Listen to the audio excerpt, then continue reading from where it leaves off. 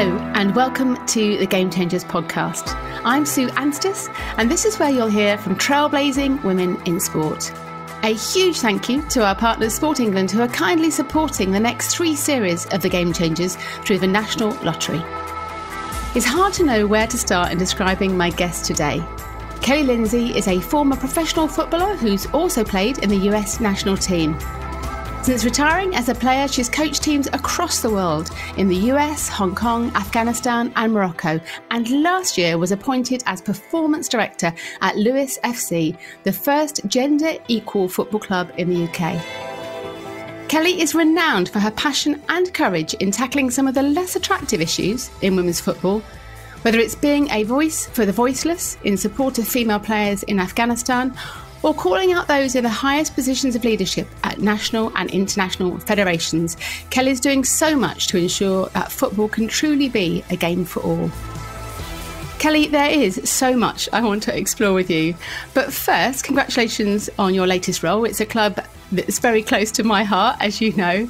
And I'd like to talk a little bit more about your work at Lewes later on. But I have to ask, when you think of all the jobs you could have taken globally, what attracted you to this fabulous little town on the south coast of England? Equality. It's very simple, especially when you're a woman in the game and you've grown up privileged, even if I didn't know it when I was growing up. And then I've traveled the world and I've seen the great inequalities for women just to be human beings, let alone to actually play sport, to have a club that's going to use football as a tool to advocate for equality and equity and treating humans as they should be treated. It just sort of was a perfect fit with everything I've done in my career up to this point.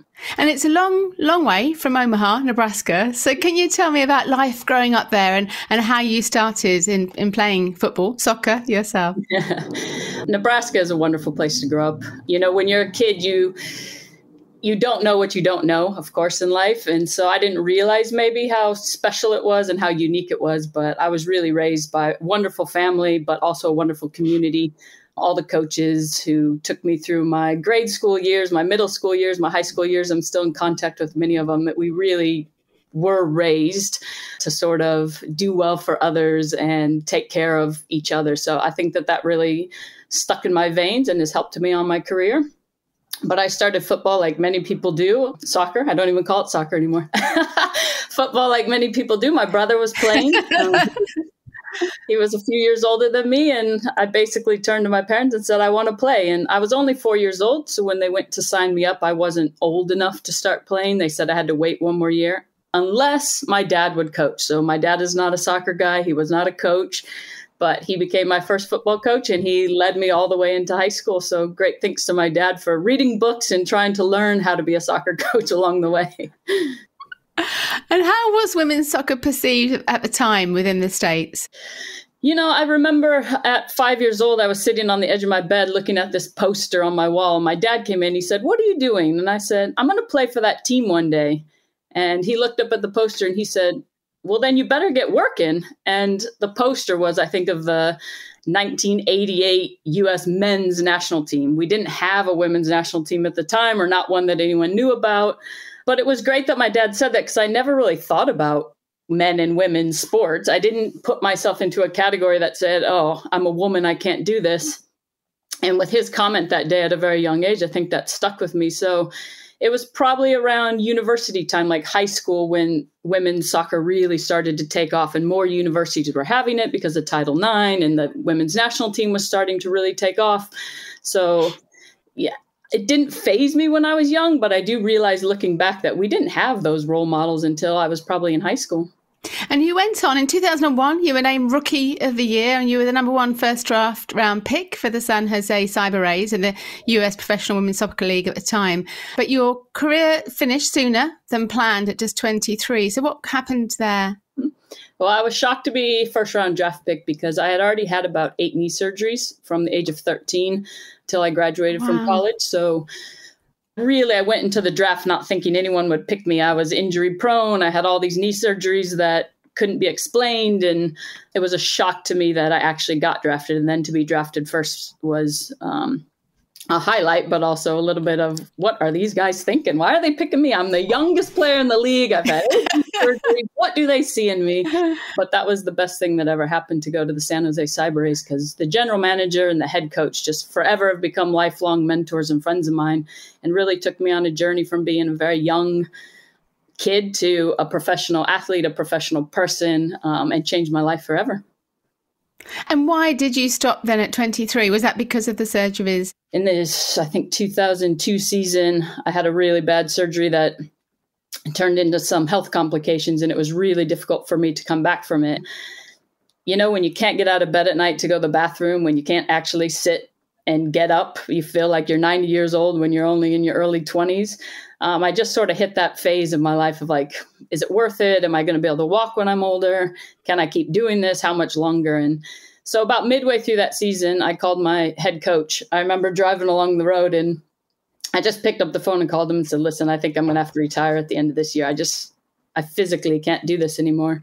And he just had the best comment of, you might retire from playing, but you're not going to retire from the Cyber Rays. You're just going to come back on and be our assistant coach and stay with us. And that was a really powerful moment to show that you don't always have to be the player to make an impact on a team and a squad. And that, even though that didn't happen because the league folded after that season, it gave me that little spark through the rest of the year that there was a career beyond just being an athlete and a player.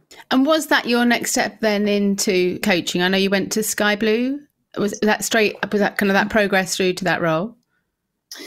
So in the US in 2003 was the last season of the WUSA. And then there was about a 6-year gap before the next professional league started, which is when Sky Blue came in. In the US at that point in women's soccer, the highest level of coaching really was university coaching. So all the universities, I mean, we have thousands of universities in the country who require very professional credentials to coach for them and all this. So that was our sort of professional leagues, if you will. So I coached across the universities for, I think, about 5 or 6 years until that gap was filled.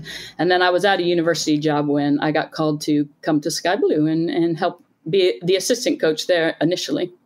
And then you won the league as head coach at Sky Blue, I believe. So what do you attribute that to? Were you coaching, do you think, in a different way to other coaches in the league at the time? Well, I think one thing that has always sat with me, whether I knew it or not, was I'm just a huge, huge believer in culture and creating sort of a champion culture, to champion every individual to be their unique self, to champion the team, that they champion each other, that everyone is trying to work towards this more high performance lifestyle, high performance mindset. And I think that year, you know, to win any championship takes luck, don't get me wrong. And we had our ups and downs. We were bottom of the league. I don't think we had won a game for our first 4 or 5 games. It didn't look good. It didn't look positive. But I think when you have that culture and that mindset and that drive, and you just have this long-term vision that even if we didn't do it this year, we want to do it next year. We always want to be champions in our life on and off the pitch. And ultimately, at some point, it just sort of all came together for the players, and they were a unique squad. They had that connection and unity off the pitch. They would do anything for each other. And that's what wins championships. I mean, everyone can do the technical side. Everyone can do tactics at this level. But when you really build that culture that human beings protect each other, trust each other, fight for each other in the worst of times, that's how you win championships. So a lot of credit to that team for going through the hard times and sticking together and not getting off track. And in the end, they came through with the championship. And do you believe that you need to coach men and women differently? I think you coach every single human being differently. Like, every human is a unique individual. It doesn't matter if they're male, they're female, their culture, their background. You just really have to connect with who they are as a human, because they all have different values. They all have a different vision. They all have a different purpose in life. They've all come from a different background. And I almost start every year with teams of just like, we're all from completely different backgrounds. There's not one background in this room that's the same. So from this moment forward, let's come together and let's learn each other and start developing our own future together, whatever that's going to be. And to me, it doesn't matter if it's men or women. Like, humans are humans, and we want connection, we want trust, we want people who care about us. And when you do that, you can get anyone to sort of progress and move forward. Fantastic answer. That's so true, though, isn't it? I think there is a very much that kind of belief that it's either or, but I love that idea that actually we are all unique individuals, aren't we? We move on then to look at how you came to be the coach of the Afghanistan women's team? I'd love to kind of know how that came about in the first place. Some things just happen in life. Julie Foudy, who's one of our greatest legends of the U.S. women's national team, she always ran these sports leadership camps, and I was obviously big into sports leadership and the power it has for women to sort of develop themselves on and off the pitch. So I had done a number of camps with her. And through that time, she always tries to bring in sort of players from around the world who aren't in as privileged a situation as we are. So throughout a number of years, there had been a number of Afghan women's national team players that had come to these camps over the summer. So I'd sort of gotten to know a few of them. And then one summer, one of them became my assistant coach for the camp. And we really connected over the time. And I started to hear all her stories about, I had her speak a lot to our girls because I just thought you don't get this opportunity every day for someone from a completely different background and culture to talk to you about the sport you love, something you connect with. And I could sense in her voice and her stories that there was just something really, really deep there that none of us would understand. And I remember when we departed ways, I said, if there's ever any way I can help, you just let me know. When you're living in the U.S., it's difficult because you can't get visas for Afghan women to travel the world. So it was almost impossible to bring them to the U.S. and do anything to support them, give them games, give them coaching, give them leadership. But a few months later, I moved to Hong Kong. And when I was in Hong Kong, I noticed they took a trip to Japan. And I thought, this is the window to help them. I'm running a wonderful club in Hong Kong. The people here would totally embrace them. I can get our male coaches to really show them respect and coach them as unique individuals. Like, we could do such a great program for them. So I reached out and said, if you guys have an interest, we will fundraise everything and we'll bring you over here and we'll really lead the way. Push comes to shove. And as you work around the world, you realize not everyone really wants women to succeed. So although I thought that was a great idea, I'm not sure the Federation really thought that was a wonderful idea. But time moved on and Halida Popal had gotten back in with the Federation, was trying to lead this new project to sort of reinvigorate women's football in Afghanistan and not only build the women's team, but build a pathway below. So somehow she got my number and we just started chatting. And I think at first she wanted some advice and eventually she was like, we have a big project and we need a coach. And you seem to understand who we are and what we need. And so we said we'd give it a try. First of all, we'd go around the world and try to find Afghan players who could help lead the women's team to really become successful on the international level. So our goal was nationalism will trump sexism in the country. So how do we build a successful team that the men of Afghanistan will be proud of? Because if they're proud of a sports team, it doesn't matter if they're men or women. If someone's winning, suddenly countries buy into female sports. So that was our mission and that was our goal. And we came together and it was a long project to get it started, but Halida and I hit it off, and then we kept bringing staff in, and it just sort of escalated into something quite beautiful and quite powerful for the women, which was way bigger than I ever imagined. Football is football, sport is sport, but it does transform lives.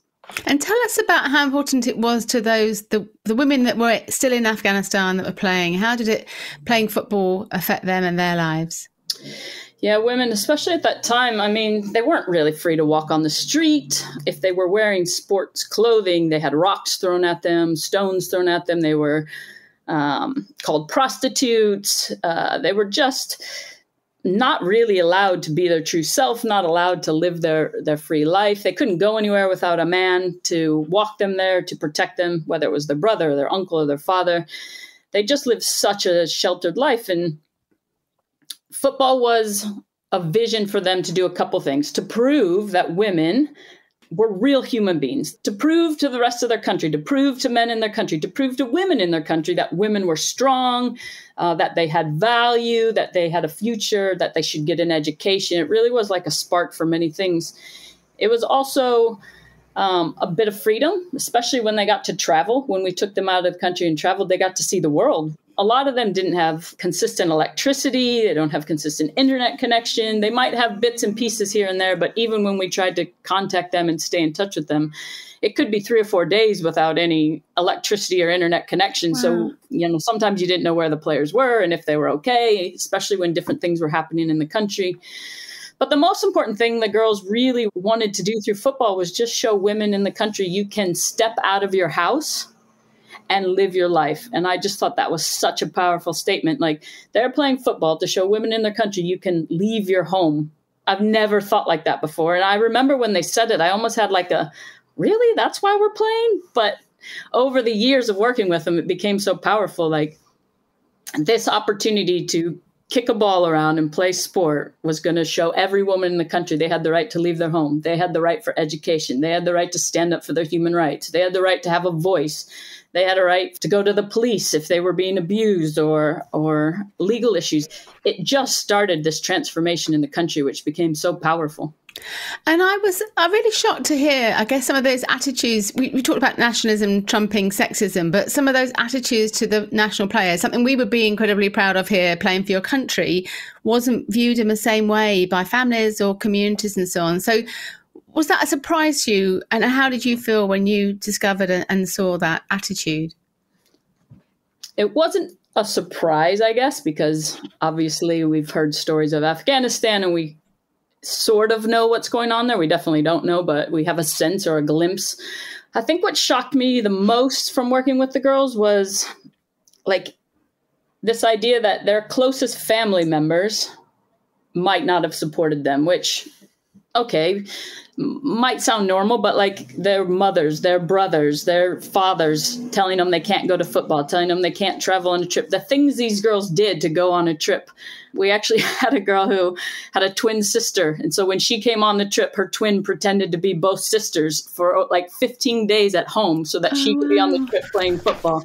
And, when you hear those stories, you just think this means so much to them. But I think the thing that shocked me the most was the pressure on family. So if I was a father that supported my daughter, I was abused by my community. I could have been stoned. I was abused verbally. I was called names. I was sort of shunned from the community. So that stretched to mothers, fathers, uncles, cousins, brothers, grandfathers. So it wasn't just the girl that was enduring it. It was the entire family and the entire community. And that actually shocked me quite a lot and made me think, man, these girls are strong and powerful to go through every single day trying to make this happen when everyone's against them. And did you see shifts? So we talk about that kind of changing attitudes over the time that you were involved. Did you see a shift in attitude? Huge shift. I mean, social media, when we first took over the team, social media was just abusing the girls. And they were going to tournaments and events and they were getting beat 15-0, 22-0, 12-0. I mean, they were just getting annihilated. And this is always one thing when I think about developing the game is you don't just want to put females out there to tick a box. You want to make sure they're prepared and they're ready to perform. Otherwise, society doesn't accept them and they think they're weak and they're incapable. But the truth of that matter was the Federation didn't train them, didn't give them 11-a-side pitch, didn't give them proper educated coaches. So of course, when they go into an international arena, they're going to get annihilated by an opponent who's been training regularly, has professional coaches, has professional standards. So you can't just take what you see and accept it. You need to look deeper and understand why these things are happening. But as we worked with them, and we maybe got beat 5-0, but the countries we were playing against were just amazed at our organization. They were amazed at our girls' heart, at our girls' fight. And you could see that huge progress. And suddenly we started to actually film every game from an iPhone and put it on the internet. And we did it so that Afghan men could see these girls play because nobody else in the world was going to put us on the internet. Nobody else in the world was going to show these women who weren't good enough playing on the international stage. So we started to post it on Facebook and YouTube, and we wanted the men to see how strong. And then suddenly there was a lot more positivity coming through because they could see their heart, they could see their passion, they could see they were footballers, they were organized. And it totally started to change perspective. Of course, we still got the abuse we got, but you could sense that when you showed they were professional athletes, they could do this, that people started to get on board. You mentioned the Federation and lack their support there, but I'd like to talk to you a little bit about Fearless Football. And I'd urge anyone to watch the video of your speech at its launch back in 2019. And I will share a link to that in the show notes too. It's incredibly moving and powerful. So can you tell me about this campaign and how it came about? after our trip to Jordan with the women's national team, we started to hear murmurs of abuse happening inside the federation. And to be very honest, we were ignorant. We didn't know what to do. I had never in my time ever, as a coach or a player, faced and understood abuse. No one's ever educated me on what to do. I didn't know the pathway to be able to raise it in the right channels. So when we first heard about the abuse, we raised it to the Afghan Football Federation, as you would suspect that you should. Obviously, we got spun around, no help. So we kept investigating and kept trying to figure out what was going on. Eventually, we raised it to FIFA, and we felt the same thing. I felt from the very beginning, FIFA didn't want to put their hands on it. They didn't want to touch it. They didn't want to deal with abuse. We do football. We don't do abuse. And our push to them is this abuse is happening in football. It is your responsibility to make sure the players are safe. It's your vision that says that every human being should be able to play football in a safe environment. We have a national team and youth national teams being affected by sexual abuse done by the people in the federation. If you're not going to help us, who is? So it took, it was probably over a year before we sort of rallied a troop around the world, a group of people from all different backgrounds in sport and football, to sort of help us think through how do we actually deal with abuse in football? Because at that time, nobody was really talking about it. I know we had some cases, a big case in the UK. There was the big gymnastics case in the US. But these were sort of like this highlighted case, and then it sort of got brushed away. It wasn't like anything in the world was being done to stop it, to understand it, really, to educate. If I'm a coach that's been at quite a high level around the world and no one's ever spoke to me or educated me on abuse and how you deal with it, it just became very eye-opening to me that this is a huge issue. And obviously, when we raised it with the Afghan team, we had women coaches around the world contacting us saying, we have a similar case. Can you help us? Can you help us? And I always say I was just a coach. I don't know, actually. I'm not a lawyer.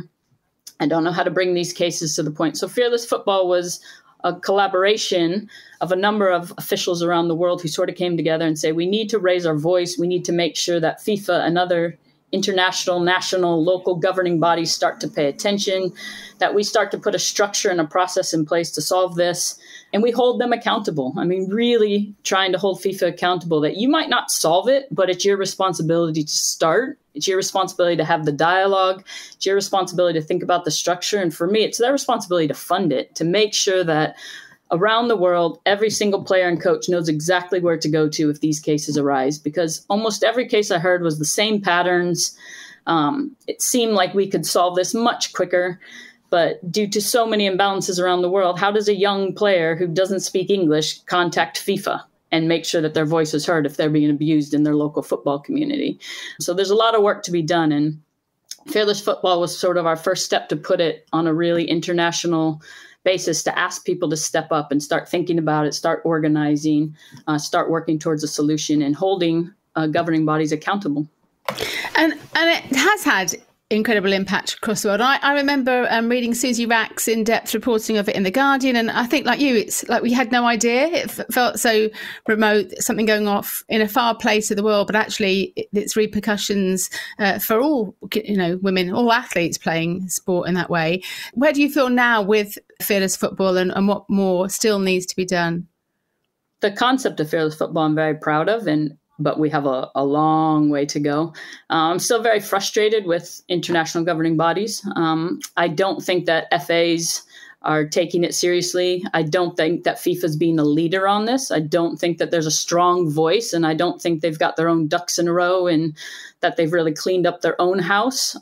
I think they still want to sort of buy their way out of it versus really create a robust, independent structure that operates at the local level, the regional level, the national, the international level, that really takes these cases through the correct processes and make sure that people are held accountable.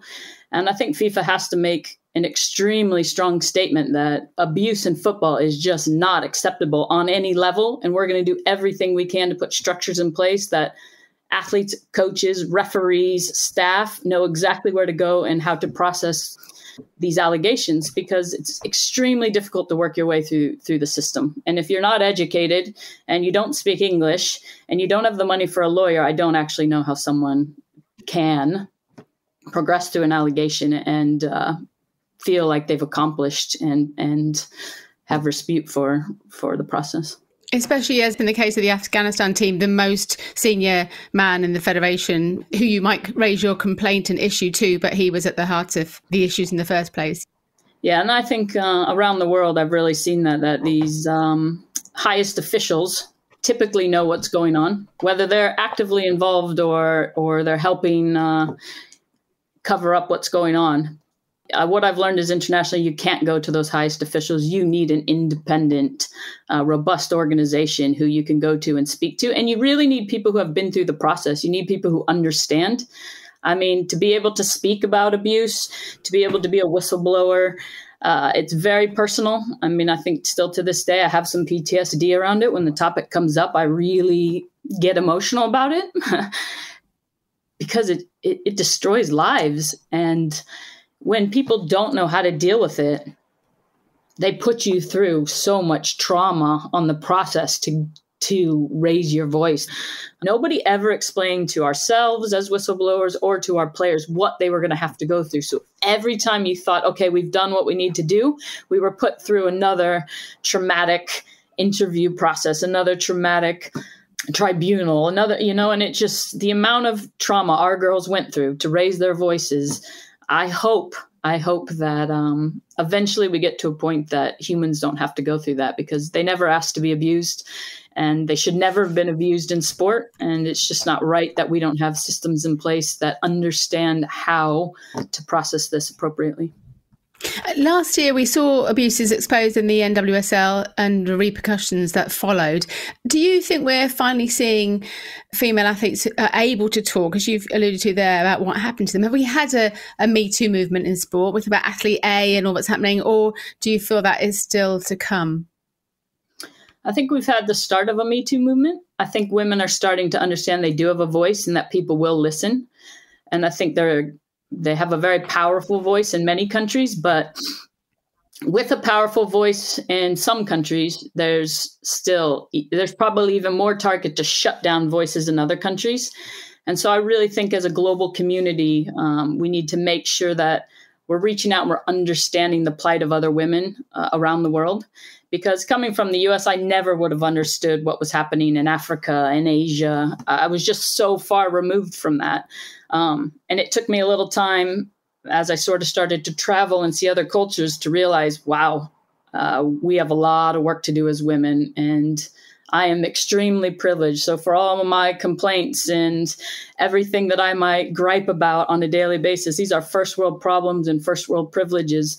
And we really need to interact and understand what women are where they're coming from in their own countries. I think to fully take on this problem, because Me Too happens everywhere. Abuse happens everywhere. There is no country and no human that is not a part of it in some way. And I just think it's so important we start to open those worlds of dialogue and we help each other and we listen. And you, along with others in the football community, played a huge role in helping in the evacuation members of the Afghanistan women's team last year. Can you talk us through what happened there and the action that you took? People have given us on the outside a lot of credit. And I just want to start by saying the women on the inside, the women who had to fight through the streets, the women who had to be brave enough to walk out of their homes at that moment, at that time in Afghanistan, the women who had to leave their families behind. I mean, they are the brave ones. They are the ones that made this happen. What I will say is nothing happens in life without good lawyers.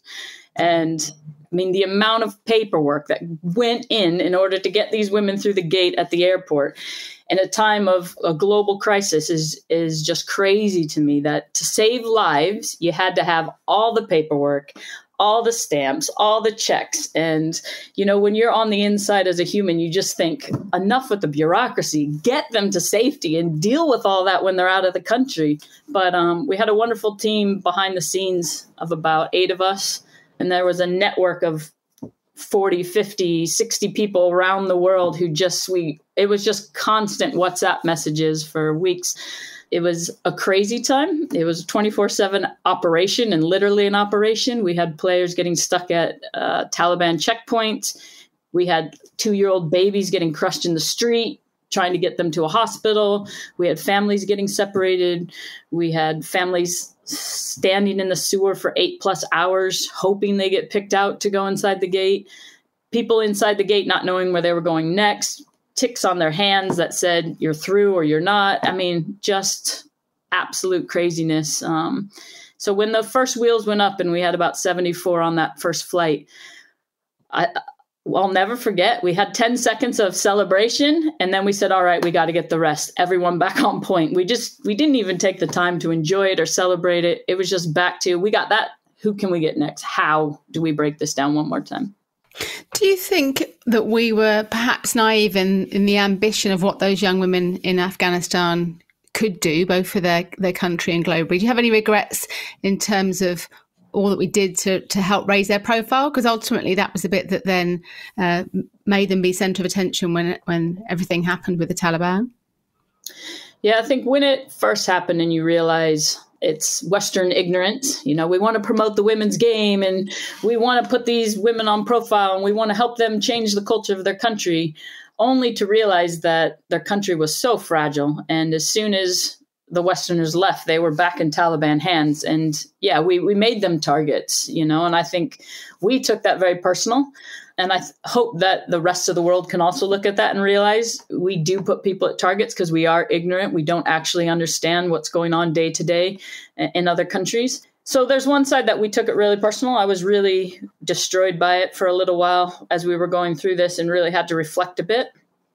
The other side of that is they have learned a lot and they will be stronger for having gone through this. They've learned that they have a voice. They learned that they have human rights. Let's just stop there. They learned as women in a country who didn't respect them that they have human rights. And if that message just trickles to the next generation and the next generation, I think many countries like Afghanistan, they're 50+ years away from a transformation, but that 50 years is 5 generations of understanding that they have rights and they have a voice and they can stand up for themselves and that people around the world care and will also support them, which is very, very difficult. So there's a sense of responsibility that we did put them in that. And there's also a sense of pride that hopefully they will pass this on to the next generation and the next generation, and they will be able to transform the lives of the women in their country. And it's been wonderful to see some of the players arriving in the UK. So what more can we do to help those women and their families moving forwards? Yeah, I think what's probably so difficult about being a refugee is you're literally plucked out of your life and dropped into a whole new world. You don't understand the language. You don't understand the culture. I'm an American coming to England. I'm still learning the culture. It's quite different than I'm used to.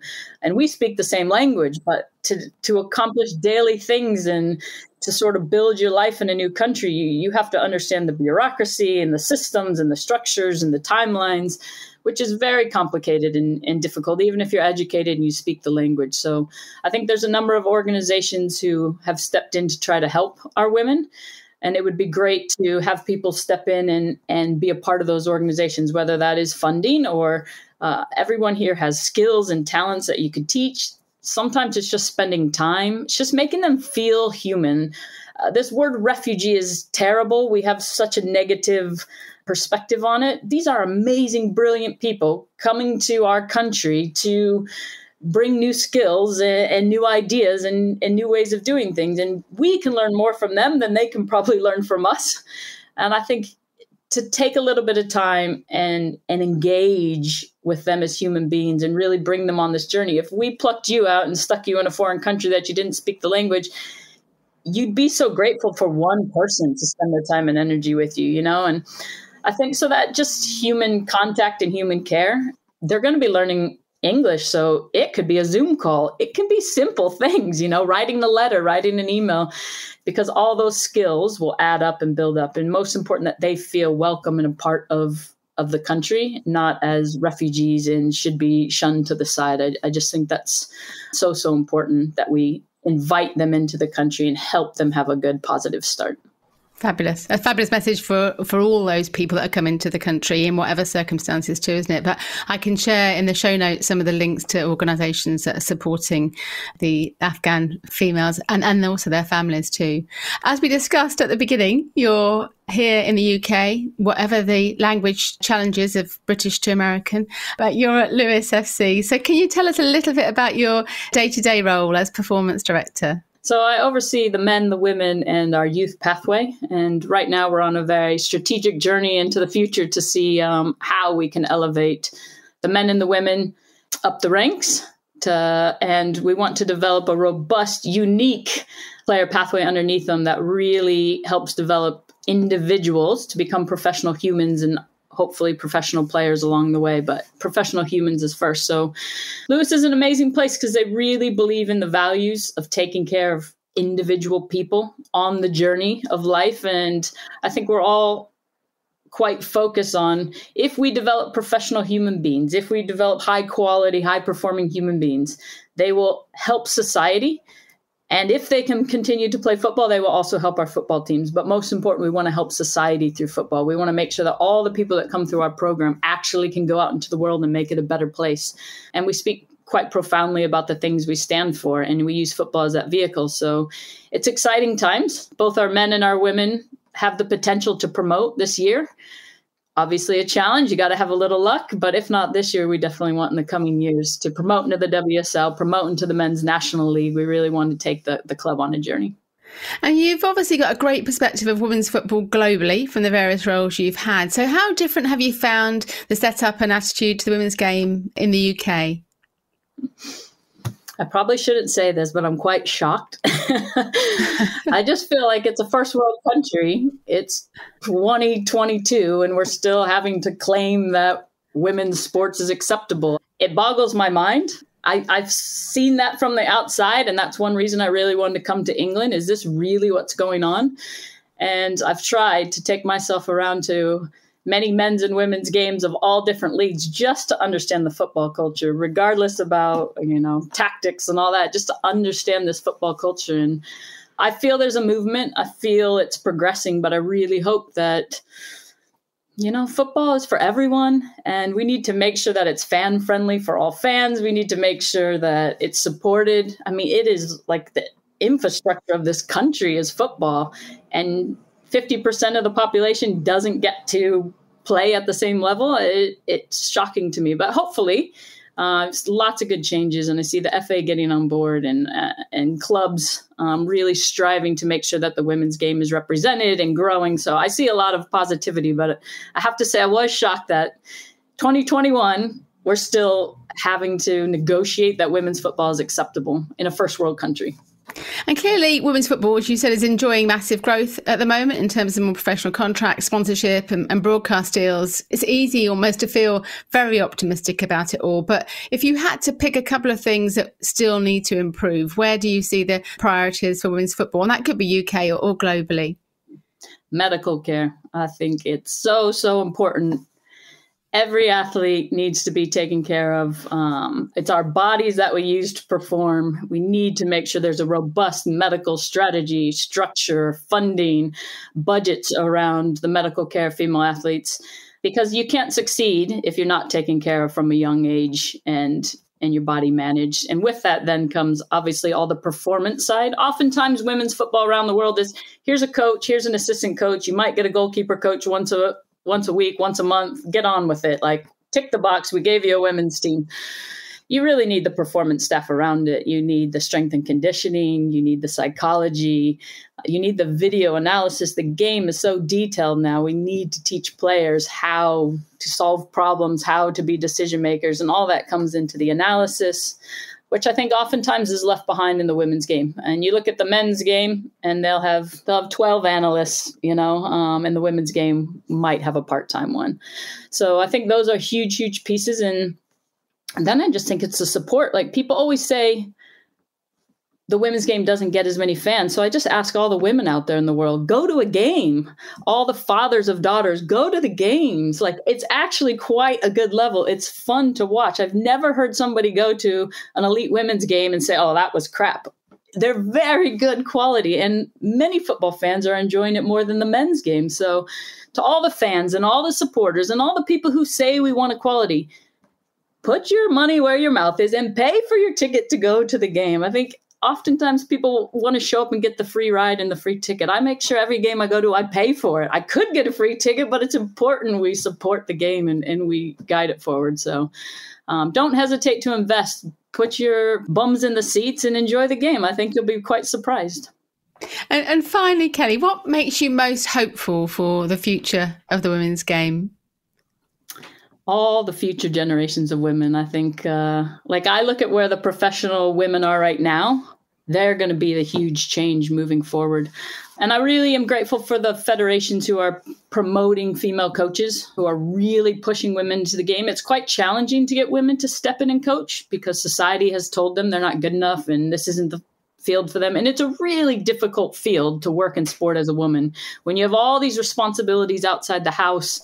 And you're responsible for dinner and you're responsible for the kids and you have to take the kids to school and to this and that. Football is a 24/7 job. You rarely get holidays. You rarely get time off. So it's a really difficult field for women to get into. So I think if clubs and federations can start thinking, how do we structure it slightly different so women can be more engaged in these roles, the game will grow. So I'm very hopeful. I think it's changed a lot. There's a lot more women in it. I think all these professional players are learning the skills to be amazing on and off the pitch. We've changed the mindset a bit, and now we just need another generation to come through and just keep pushing the envelope. And I think we have to stop saying thank you, or we appreciate it, or we're grateful, and we need to start saying more, we demand this, and we want this, and we deserve this, and we're going to take it, and we're going to take it together. And I think that's the most powerful thing about developing the women's game, is when we come together and we just make it happen. Enough with people behind the scenes, just move past them, move together, make it happen, and let's grow the game with or without their support. Wow, thanks so much to Kelly for taking the time to talk to me and sharing such a powerful story. She's an incredible woman, and hearing all that makes me even prouder to be a director of Lewes FC. Kelly talked about the club's equality mission, and Lewes is also 100% fan-owned. So if you're passionate about equality, why not consider becoming an owner of the club from just £50? I will share a link in the show notes. Do visit fearlesswomen.co.uk, where you can find out more about all of my amazing guests from this and the previous 8 series. You can also listen to all the podcasts on the website or on all podcast platforms. And that's also where you can find out more about the Women's Sport Collective, a network for women working in sport. You can sign up for Changing the Game, our free weekly newsletter, which highlights the developments in women's sport. And there's more about my book, Game On, The Unstoppable Rise of Women's Sport, also available in all good bookshops. Thanks again to Sport England for backing the Game Changers through the National Lottery, and to Sam Walker, who is always wonderful in her role as executive producer of the podcast, along with Rory Alskery on sound production. Finally, a big thank you to my brilliant colleague at Fearless Women, Kate Hannon. Do come and say hello on social media, where you'll find me on Twitter, LinkedIn, Instagram and Facebook at Sue Anstis. And if you fancy reviewing and rating the podcast, that would be excellent too. The Game Changers. Fearless Women in Sport.